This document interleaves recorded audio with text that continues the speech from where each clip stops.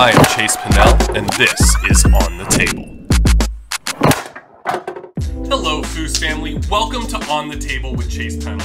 Today, we have James Castillo, and we have a heck of a match lined up for you today. James, welcome to the show, my friend. Thank you, Chase.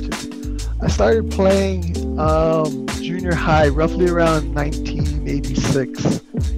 Oh, wow. So you've been playing for quite a while. Well, I've been playing off and on. I played from 86 to 95, then I bounced out to the military. Came back 2000, then played for 4 years, and then moved out to the East Coast in 2004. Stopped playing until roughly 2013. What's your thought process right now on trying to block Todd's bullshit? My style of blocking is sort of a race defense. I like blocking pull shots, so I feel like I have an advantage. So I'm comfortable blocking pull shots. Okay. Now, do you typically shoot a pull? Do you shoot a pull and a snake?